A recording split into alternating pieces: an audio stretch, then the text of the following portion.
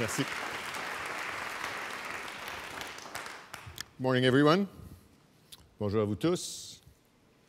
So let me start by playing you something. This is CBC News.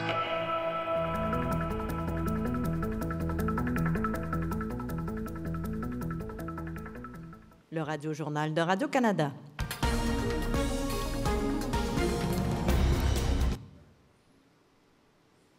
What did you think of when you heard those sounds?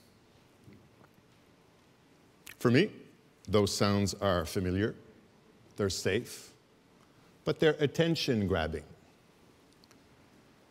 They are telling me that something important is about to happen, and they force me to pause. Feelings like these are the product of a long-standing relationship with Canadians, one that is based on integrity, quality, and trust, and built throughout the delivery of our various services.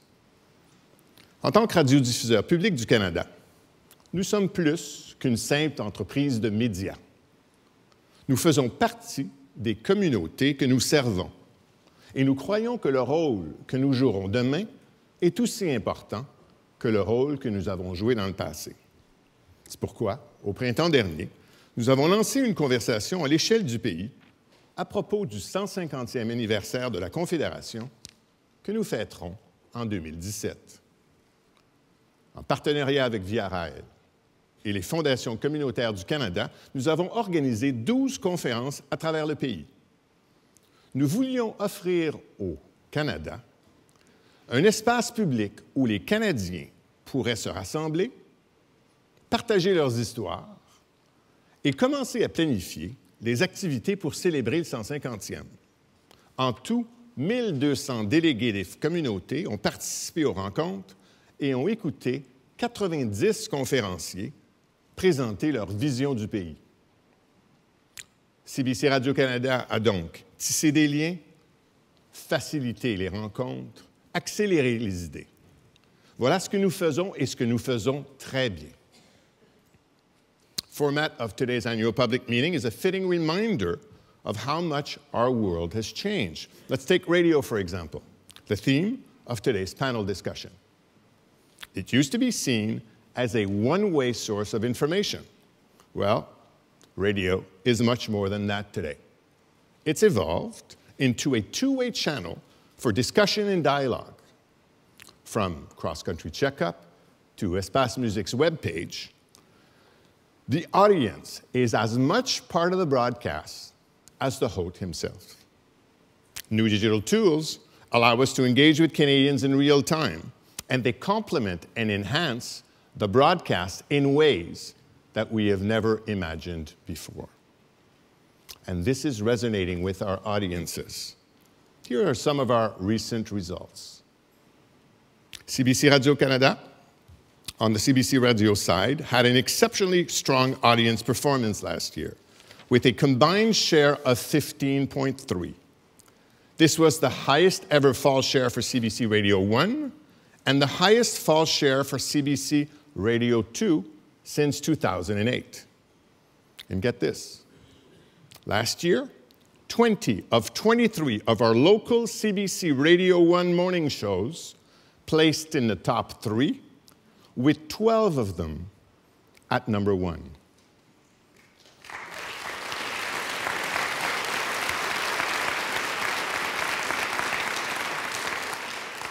Ici, Radio-Canada Première et Espace Musique ont aussi connu une année exceptionnelle, avec des parts d'écoute combinées de 18,5 %, bien supérieures à notre cible de 16 %. So Strategy 2015 has made us more digital, and changes in how we deliver audio programming are a big part of that shift. Think espace.mu, cbcmusic.ca, smartphone apps, live streaming, podcasts, all of that available all the time. Vous conclurez donc avec nous que nous nous transformons.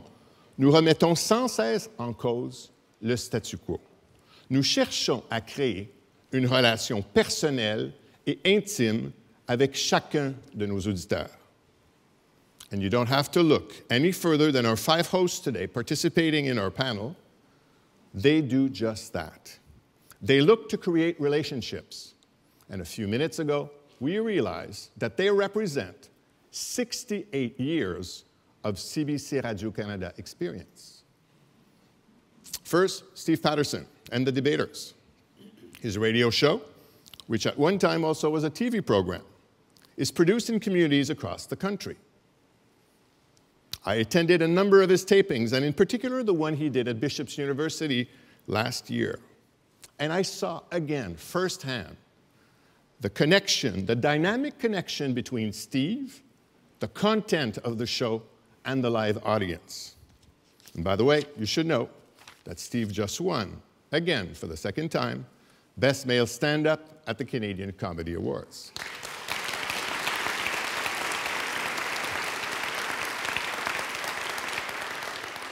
Anna Maria Tremonti and The Current. Well, they're celebrating their 11th year on air, and The Current was awarded in 2012 the Canadian Journalism Foundation Excellence in Journalism Award in the large national media category, and again was a finalist in June 2013.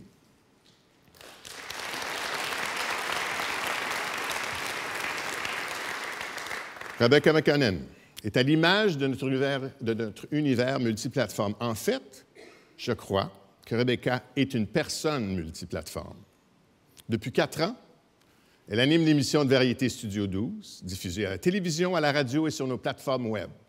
Elle collabore fréquemment aux émissions d'ici Radio-Canada Première et de CBC Radio, et en plus, est l'animatrice de Circuit McConnell sur Espace Musique. Matt Galloway is the host of Metro Morning on CBC Radio 1, Toronto's top-rated morning show.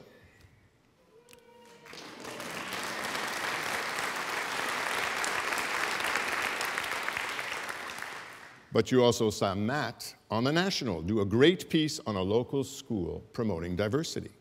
By the way, in 2012, he was given the Excellence in Community Service Award for addressing issues confronting diverse communities. I also understand that it was your birthday yesterday, Matt. Congratulations and happy belated birthday.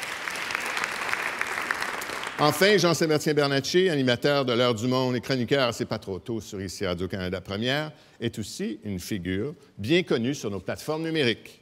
Il utilise constamment Twitter pour échanger avec les auditeurs sur des sujets qui font l'actualité économique.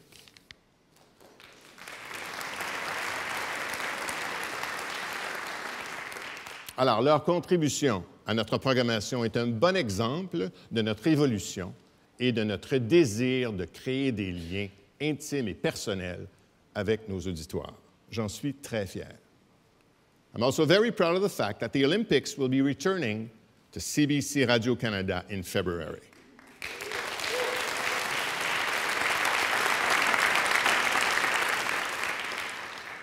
And as the public broadcaster, you know that we will bring you more than just the medal count or the competitions themselves.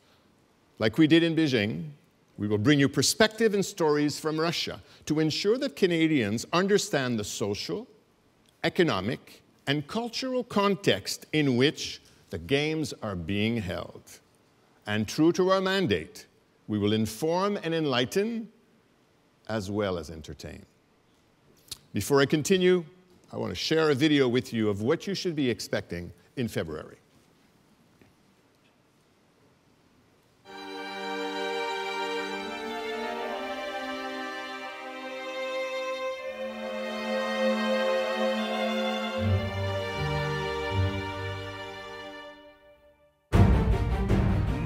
Gets you closer to the Olympics than CBC Radio-Canada. It's going to be amazing to show Canada who I am. Personne ne vous rapproche autant des Jeux Olympiques que CBC Radio-Canada. Je sais que je peux être sur le podium, que je peux rivaliser avec les meilleurs. Si tu mets la volonté, si tu mets l'effort, la machine, c'est toi qui performe, puis c'est toi qui vas réussir ce que tu veux faire. We are proud to be the official broadcaster of Sochi 2014.